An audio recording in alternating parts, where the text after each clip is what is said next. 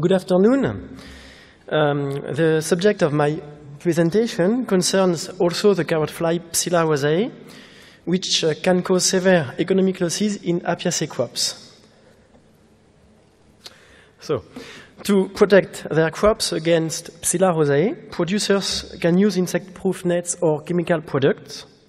But in recent years, there has also been an increasing interest in biological control through habitat conservation methods, which are supposed to prevent pest outbreaks and to keep pest population at low levels.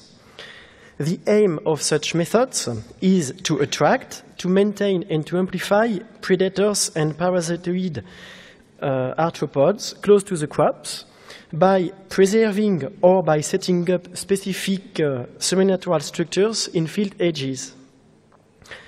The effect of such structures on the colonization of apiaceae crops by Psila rosae and some fly natural enemies such as Rennes-Angers, Staphylinidae, and Carabidae was studied in the Biodivergent project carried out by the CTFL from 2009 to 2011. The objective of this project was first to characterize fly natural enemy population in apiaceae crops, then to study interactions between carotte fly and fly natural enemies, and third, to study the influence of high-density semi-natural structures such as hedges or wooden borders set up in field edges on apiaceae crop colonization by the carotte fly and its natural enemies.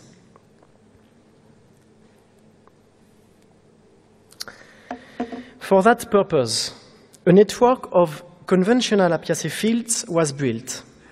Each field of this network was characterized according to the nature of its edges, which was described by means of a software called DEXI, and fields surrounded with hedges or wooden borders close to the crops were called DEXI plus fields, and fields surrounded with low-density semi-natural structures such as hedges or wooden borders were called control fields. Pairs of fields were then built by matching fields very similar for the part of their geographical, biophysical, and technical features, but very different as far as the nature of field edges was concerned. In each field of this network, a sampling zone was set up at 25 meters of an edge, from an edge, and in this sampling zone, carotte fly egg density as well as Rennes-Angers, Staphylinidae, and Carabidae activity density were measured at several sampling dates during oviposition periods only. In some fields, activity density of Rennes-Angers, Staphylinidae, and Carabidae were also measured simultaneously in field edges. And at harvest, fly hole incidence was estimated in each sampling zone, and in some fields only, the parasitism structure of carotte fly population was also determined. We study then the correlations between all these variables by means of a test called Spearman test, and when it was possible, correlation between activity density of Rennes-Angers, Staphylinidae, and Carabidae were also measured in fields on one hand and in field edges on the other hand were also studied. After that, fly egg density, activity density of Rennes-Angers, Staphylinidae, and Carabidae, as well as fly hole incidence at harvest, were compared between the DEXI plus fields and the control ones by means of the Wilcoxon test and the sign test for 2 matched samples. The first finding get from this study, and that I would like to show you now, is the result of the correlation analysis we did first. And in this table, here, you can see the correlation coefficient resulting from the Spearman test. These coefficients show that a Rennes-Angers activity density in apiaceae fields is significantly and negatively correlated with carotte fly egg density there. It is the same for Staphylinidae and Carabidae, but for these arthropods, the correlation is negative. Positive. The graph on the top right of this slide shows thus that higher is Ranaidea activity density mentioned on the x-axis, lower is fly egg density that is mentioned on the y-axis. In the same way, the graph on the bottom right of this slide shows that Staphylinidae activity density increases when fly egg density is rising. And these results are very interesting because they suggest that Ranaidea, Staphylinidae, and Carabidae populations could have an action of predation toward carotte fly eggs. Among all carotte fly natural enemies, egg predators are very useful for Apiaceae production because fly hole incidence and consequently the commercial yield is correlated in a significant way with fly egg density during oviposition periods. This correlation, which is nonlinear, is well illustrated by the graph on this slide, where fly hole incidence is mentioned on the y-axis and fly egg density on the x-axis. On this graph, you can see easily that higher is fly egg density, higher is fly hole incidence at harvest. On this slide now, we can see yet that Ranaidea, Staphylinidae, and Carabidae activity density measured in fields on one hand and in field edges on the other hand are significantly and positively correlated. From the graph on the top right of the slide, we can see that Ranaidea activity density in Apiaceae fields, which is mentioned on the x-axis, increases proportionally with Ranaidea activity density in field edges, which is mentioned on the y-axis. And the graph on the bottom right of the slide shows the same pattern for Staphylinidae, as well as the one on the bottom left, as far as Carabidae are concerned. Again, these results are of significant importance because they suppose that it would be possible to increase beneficial arthropods in Apiaceae fields just by increasing their population in field edges. And this perspective brings us to the next results I would like to show you now, which are related to the comparison of fly natural enemy activity between the Dexiplus fields and the control ones. The graph on this slide shows for each pair of fields built as described before, and the name of which are mentioned on the x-axis, the difference between the Dexiplus field and the control one as far as a Ranaidea activity density, which is mentioned on the y-axis, is concerned. For each pair of fields, the white plot here is the activity density measured in the Dexiplus field, and the dark plot is the activity density measured in the control field. On this graph, pairs of fields are sorted into the difference between the Dexiplus field and the control one. All pairs of fields for which this difference is positive are on the left part of the graph, and all pairs of fields for which this difference between the Dexiplus field and the control one is negative are on the right part of the graph.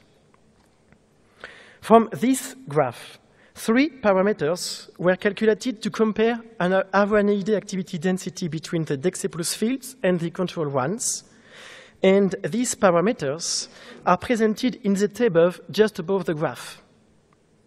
The first one of these parameters is the mean ratio between the Dexiplus field and the control field, called DC ratio. The second parameter is the total of the positive or negative differences between the Dexiplus fields and the control one. On the graph, the total of the positive differences is corresponding to the blue area, and the total of the negative differences is corresponding to the orange area. The third and last parameter computed here is the occurrence of these positive or negative differences between the 2 kinds of fields studied here. As can be inferred from this table, the DC ratio for Ranaidea is close to 1, And the statistical analysis didn't show any significant differences between the RNA activity measured in the Dexiplus fields and that one measured in the control fields. Despite of this, it appears that RNA activity density might be higher in the control fields than in the Dexiplus ones, because the total of the negative differences between the two fields, that is the blue area, is higher than the total of the positive differences between the two kinds of fields, that is the orange area.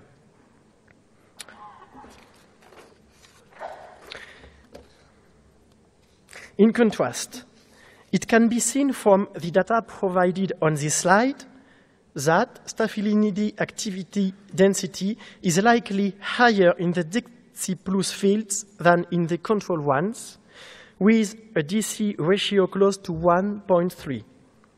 In addition, you can see that the total of the positive differences between the Dexiplus fields and the control ones is close to 300, while the total of the negative differences is barely higher than 200.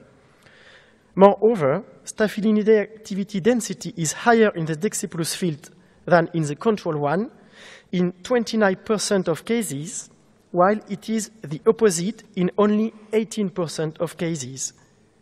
And you can see that in the table, that this seems even truer as far as Aleocara species are concerned.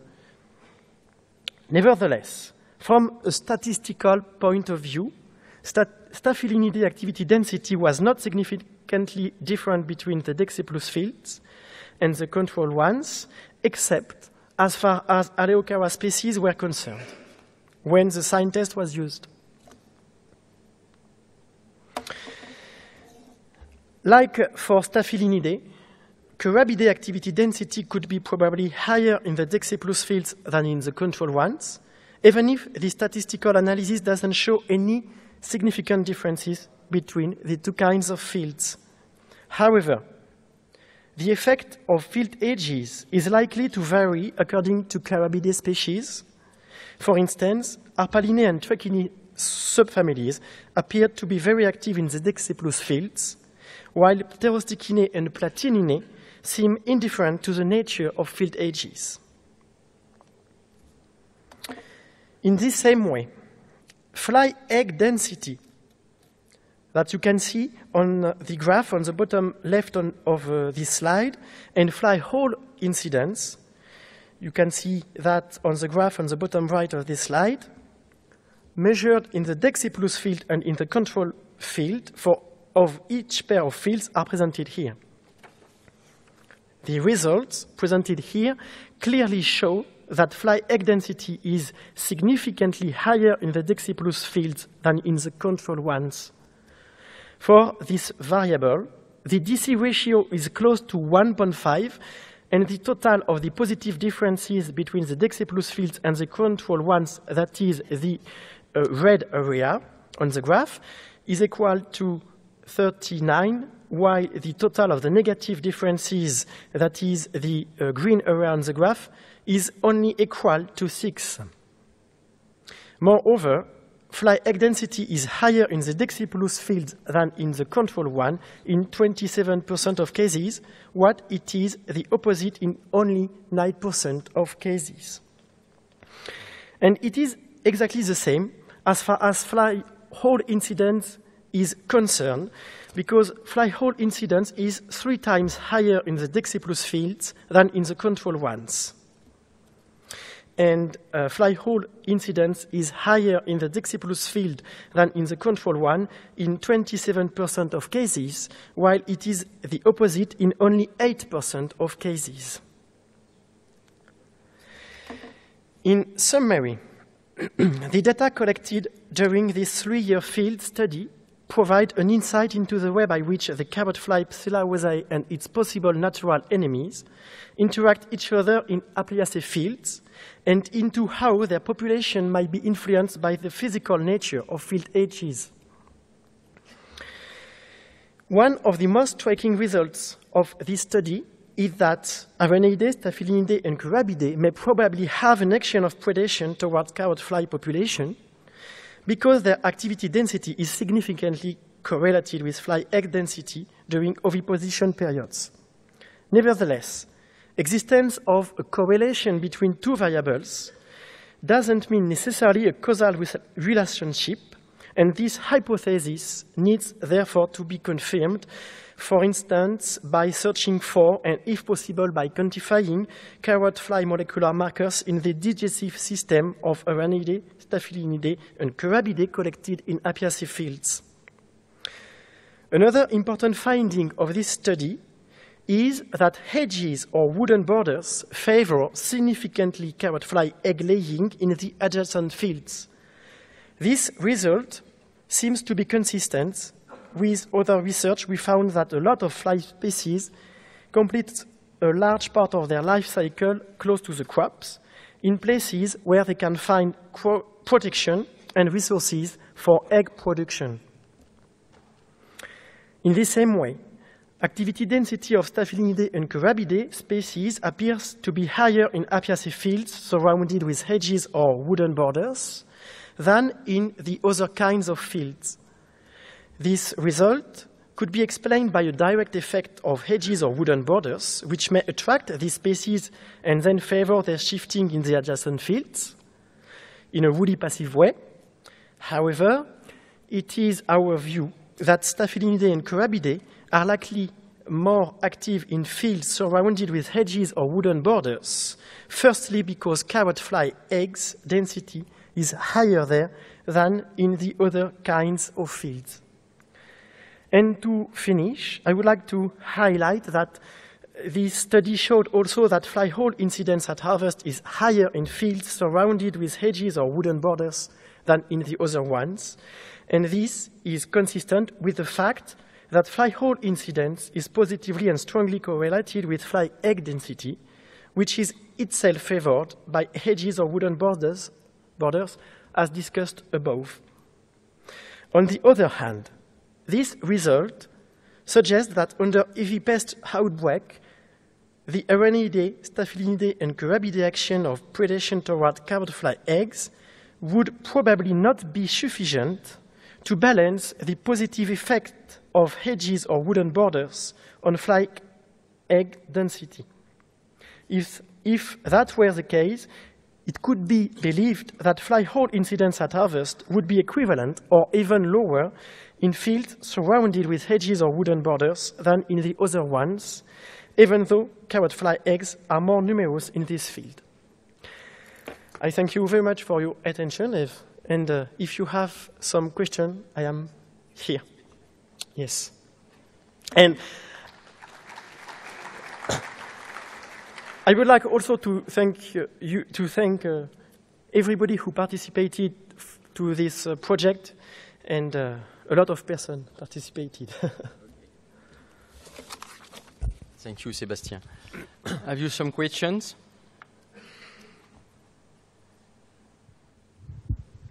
So, my name is Ulf Nilsson from the Agriculture University in Sweden. My question is, the carotte fly, does that eat nectar in field? Do you know that? Do they need some kind of extra energy to lay more eggs? Is that the reason why they prefer these hedges? Or? I think so, but I'm not completely sure. But all the results we get in this study suggest that, strongly that, because in the hedges or wooden borders we studied, there were such nectar or pollens, and we think that they need that for egg production, yes. And to check that, we would like, after this project, to build a new project with the aim to analyze the digestive content of carotte fly to see if, yes or not, this fly consume pollen or nectar we have around our carotte flies, our carotte crops.